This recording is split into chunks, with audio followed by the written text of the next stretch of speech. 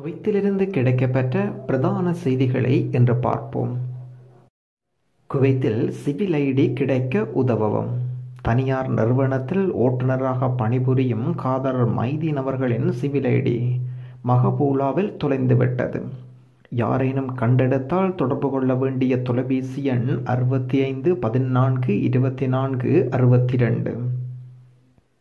குவைத்தில் ஈத் அல் அதா பக்ரீத் பண்டிகையை முன்னிட்டு 5 நாட்கள் விடுமுறை அறிவிக்கப்பட்டுள்ளது. அதன்படி ஆகஸ்ட் 8 வியாழக்கிழமை முதல் ஆகஸ்ட் 13 செவ்வாய்க்கிழமை வரை 5 நாட்கள் அரச விடுமுறை அறிவிக்கப்பட்டுள்ளது. ஆகஸ்ட் 14 புதன்கிழமை அரச அலுவலகங்கள் வழமை போல் பணிகளை தொடங்கும் என்று தெரிவிக்கப்பட்டிருக்கின்றது.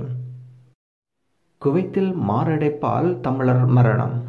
அதான் மருத்துவமனைக்கு ஒருவரை நலம் விசாரித்து நமது வெளிநாட்டு வாழ் தமிழர்கள் நலச்சங்க நிர்வாகிகள் 2019 8ஆம் மாதம் 1 இன்று மாலை 6 மணிக்கு சென்றிருந்தனர். நலம் விசாரித்துவிட்டு வெளியே வரும் சூழலில் நம்மை தெரிந்த ஒருவர் வந்து அல் அமீர் கம்பெனியில் வேலை பார்த்த சிதம்பரத்தைச் சேர்ந்த ஒருவர் மாரடைப்பால் இறந்துவிட்டதாக கூறினார். அங்கு சென்று பார்த்துவிட்டு அவரது சக நண்பர்களிடம் கம்பெனி சூப்பர்வைசரிடம் விசாரித்துவிட்டு வந்தனர். அவரது பிரிவால் வாடும் அந்த குடும்பத்துக்கு இறைவன் மன வலிமையை தந்துவிட பிரார்த்திப்போம். அதே நேரத்தில் மற்றொரு நபரும் இறந்த நிலையில் வைக்கப்பட்டிருந்தார். மாரடைப்பு மரணம் குவைத்தில் அதிகம் நடந்து வருகின்றது. அன்பு உறவுகளே, தங்கள் உடல்நிலையில் கவனம் செலுத்துங்கள். தகவல் வெளிநாடு வாழ் தமிழர்கள் நலச்சங்கம் குவைத். குவைத்தில் உள்ள இந்திய தொழிலாளர்களுக்கு ஆலோசனை. குவைத் வந்தவுடன் குடியிருப்பு அனுமதி மற்றும் வேறு எந்த காகிதத்திலும் கையெழுத்திட வேண்டாம். வேலை நிறுத்தம் செய்யாதீர்கள் அல்லது கிளர்ச்சிகளை நாட வேண்டாம். இவை குவைத் தொழிலாளர் சட்டத்தின் கீழ் சட்டவிரோதமானவை. நீங்கள் கைது செய்யப்பட்ட சிறையில் அடைக்கப்படலாம் அல்லது நாடு கடத்தப்படலாம். ஒரு வைத்தியரிடமிருந்து பொருத்தமான மருந்து சீட்டு இல்லாமல் எந்த மருந்துகளையும் எடுத்துச் செல்ல வேண்டாம்.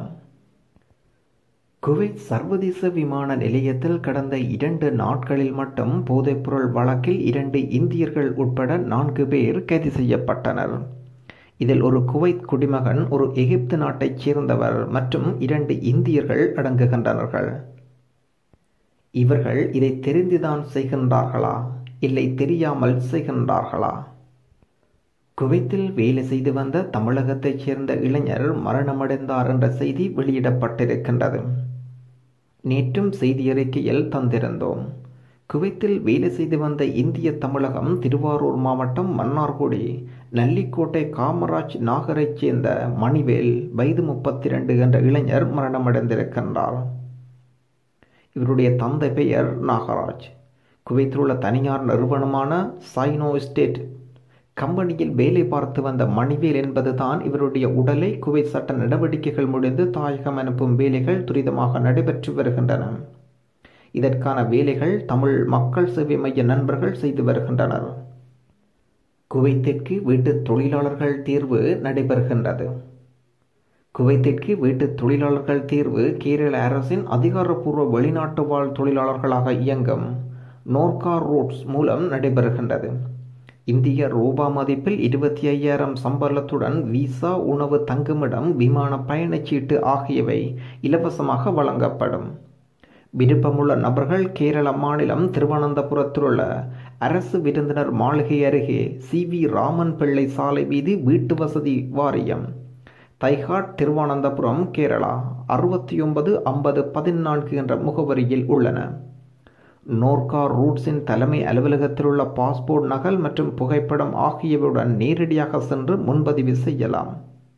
குவைத்தில் உள்ள குவைத் அரசின் அங்கீகாரம் பெற்ற அல் தூரா கம்பெனி மூலம் இந்த நேர்முக தேர்வு நடைபெறும். இதில் ஏஜென்சி மற்றும் இடைத்தரகர்கள் போன்ற எவருக்கும் எந்த தொடர்பும் இல்லை. நீங்களே நேரடியாக செல்லலாம். இதற்கு யாரிடமும் பணத்தை கொடுத்து ஏமாற வேண்டாம். அதற்கு தேவையும் இல்லை. நீங்கள் கேட்டுக்கொண்டிருப்பது எஃப்னா தமிழ் டிவியினூடாக இன்று குவைத் நாட்டில் இடம்பெற்ற மிகவும் முக்கியமான செய்திகளை தந்திருந்தோம். நன்றி. மீண்டும் இன்னுமொரு குவைத் பற்றிய செய்தி பார்வையில் உங்களை சந்திப்போம். தகவல் குவைத் தமிழ் பசங்க மற்றும் குவைத் சோஷல் மீடியா. நன்றிகள்.